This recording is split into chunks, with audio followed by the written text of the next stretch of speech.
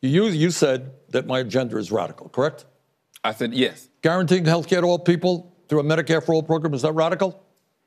Raising the minimum wage to $15 an hour, is that radical? Making public colleges and universities tuition-free, canceling all student debt through a tax on Wall Street speculation, radical? Dealing with climate change, radical? Immigration reform, radical? Criminal justice reform, radical? Protecting a woman's right to control her own body, radical? Sane gun policy, radical? All right, Senator. I beg your pardon. Very radical agenda.